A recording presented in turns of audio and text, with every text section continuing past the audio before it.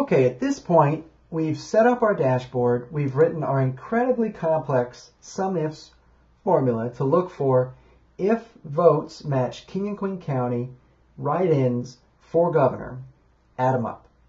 But we tried to use the quick fill and say, well, if the votes match Cuccinelli for King and Queen and governor, add them up. Same thing for McAuliffe, King and Queen County governor, and Sarvis. But it didn't work. I tried to quick fill and I got zeros. If I double click this formula and try to examine it, you should almost instantly notice that something looks a little off. Why is B3 selected? Cuccinelli is selected. That looks good. Governor is selected because it's merged and centered, kind of. This is definitely looking at something blank. So what's happening here? What is happening here is that we have used all relative cell references, which means when I transport my formula around, this reference here to dashboard A3 will move with it. Meaning if I copy this and I move it down here, or I move it over here, or I move it down here, everything that currently, notice where it's blue, purple, and red. As I move them down, they move with me. It's always 2 to the left, 1 up, 2 up. 2 to the left, 1 up, 2 up. That's a relative cell reference. Sometimes that's exactly what you need. The way our spreadsheet is set up, however, it's not what we need. Let me remove these.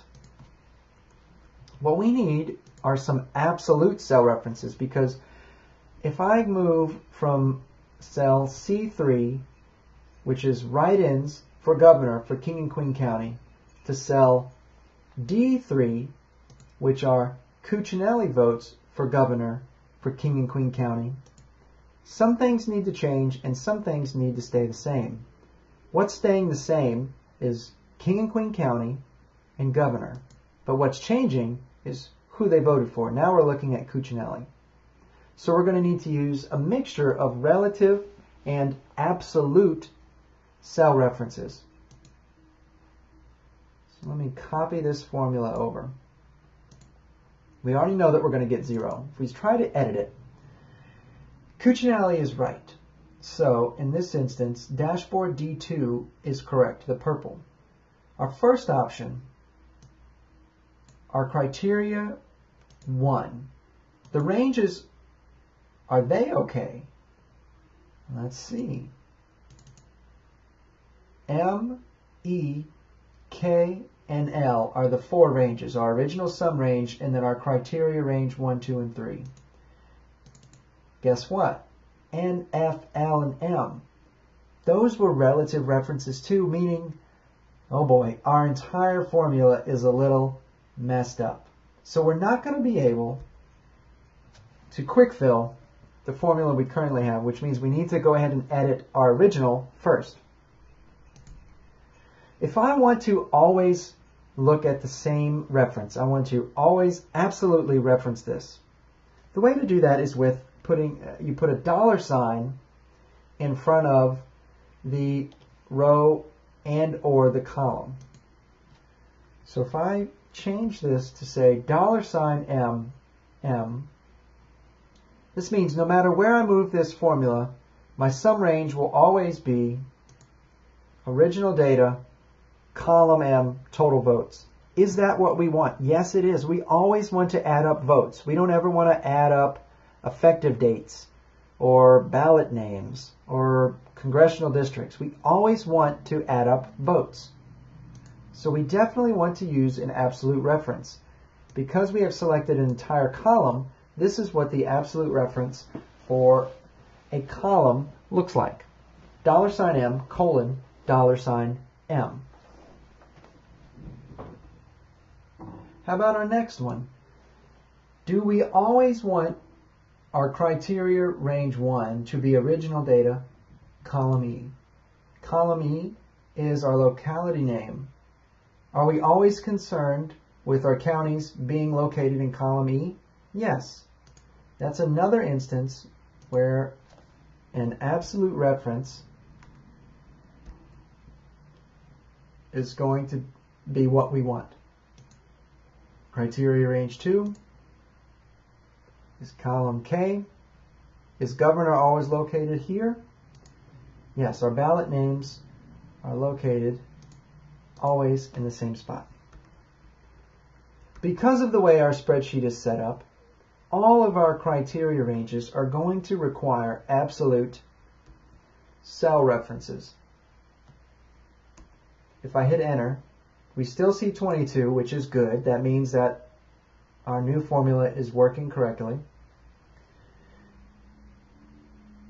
But note, every time you use SUMIFs, all of your sum ranges are not necessarily guaranteed to require absolute cell references. That's this particular example. If you had a different set of data, you might be using row references instead, and it would be different. Or you might need something that's more dynamic as you transport it, and relative references would be what you want. So we've made all of our all of our range references, our sum range, criteria range 1, 2, and 3, absolute. Did that fix our problem? We try to quick fill. No, we still get zeros. We still think that these probably should not be 0. So let's undo and see what else is wrong. Our ranges are absolute, but our actual criteria, what we're trying to match, are not absolute. There's no dollar signs there. Those are still relative cell references. So that means, as we quick fill this, things are moving with us. Did we want to move from Write-In to Cuccinelli for our criteria 3? Yes, we did. That is an instance where a relative cell reference is what we want. But did we want to move from King and Queen County to blank? No. So our blue, or our criteria 1, needs to be absolute. If I add my dollar signs, no, actually let me not edit the one that's bad. Let's edit the one that is our original. Do we want to always refer to cell A3? Yes, we want to refer to King and Queen County even when I move this over. I still get 0. What's going on? Let's look at this. King and Queen County still, good. Cuccinelli, that moved with us, but governor. It looks like we're still on governor because we've used the merge and center to combine this across 4 columns. But when you reference something that's been merged and centered, you need to use the first column. If I unmerge and center it, remember this is where it lives. Where does it originally live when it's not merged and centered? And that is cell C1, which means that this also needs to be an absolute reference.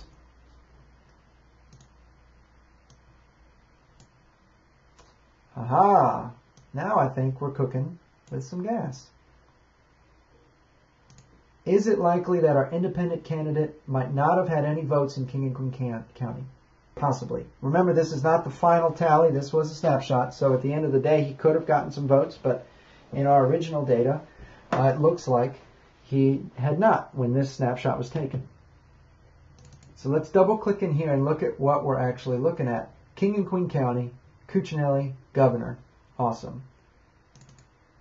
King and Queen County, McAuliffe, governor. Awesome. King and Queen County, Sarvis, governor. Awesome. Well, now we should be good to go. Let's just, uh-oh.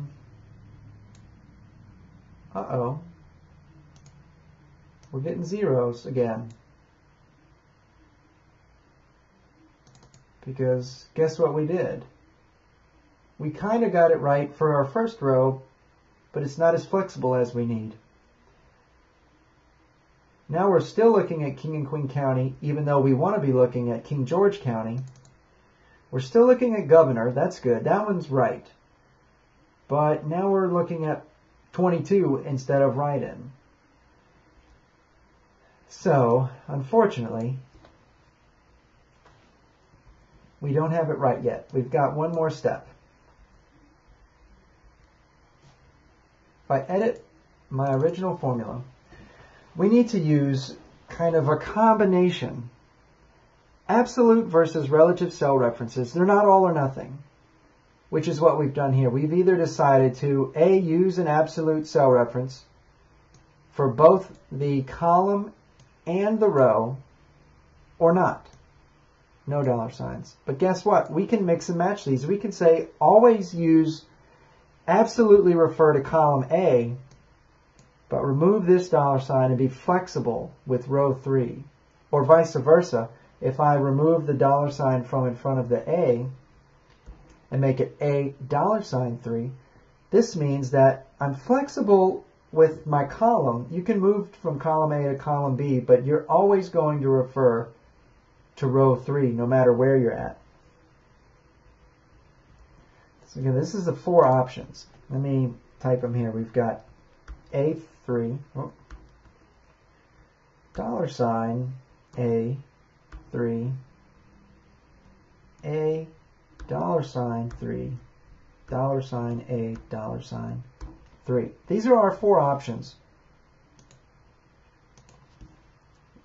This is completely relative, and this is completely absolute.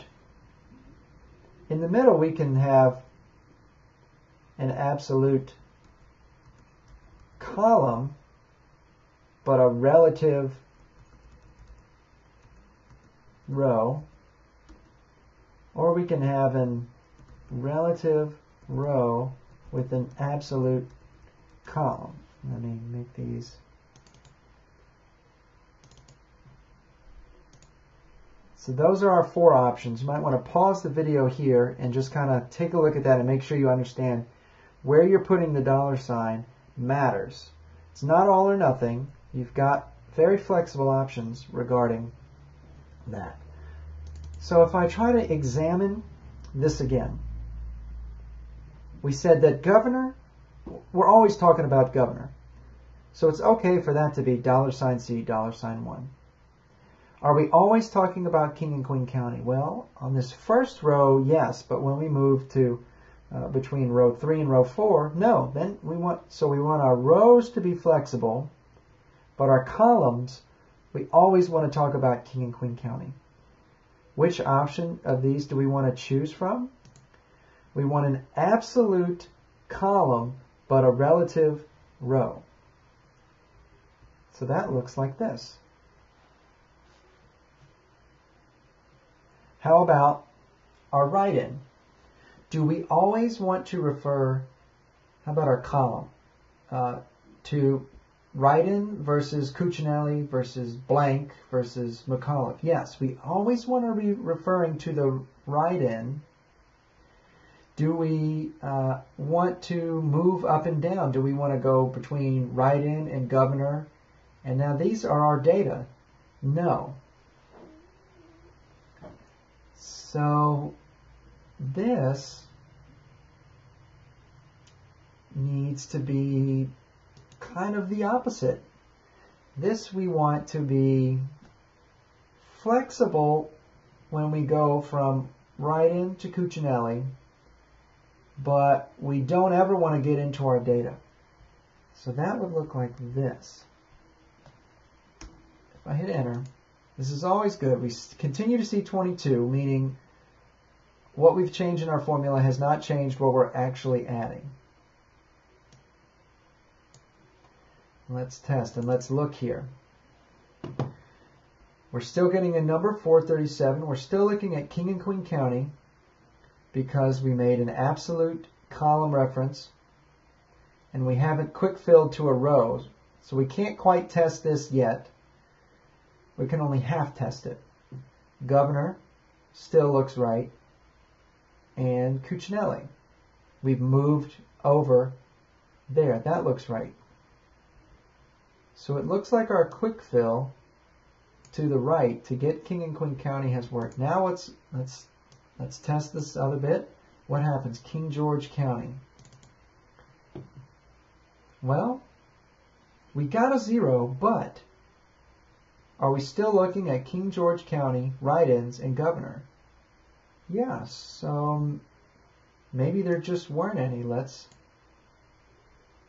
2, 0. Let's fill the whole thing. One of the reasons that you're going to possibly get confused is because this is a snapshot. It might not have made sense for there to be 0 votes for McAuliffe in King George County and only 2. King George is a pretty big county. But because this is not the end data set, this is a snapshot, my data is incomplete. If we go and kind of pick some of these and make sure that we are referring to the cells that we want, we can see that we are actually looking at the right data. New Kent County, McAuliffe, governor. Just so happens that when this spreadsheet was recorded, there weren't any votes that matched that. Essex, McAuliffe, governor. Northumberland, Sarvis, governor.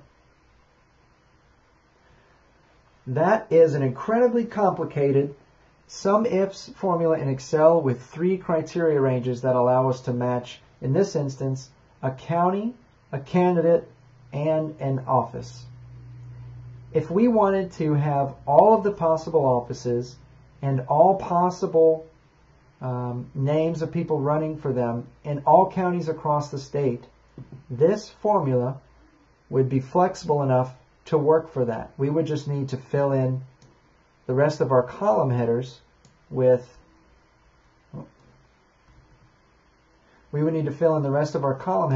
the other offices and the other names and the other counties, and this formula is now flexible enough to be moved throughout the entire state, which is much more powerful than you having to manually add these up by hand.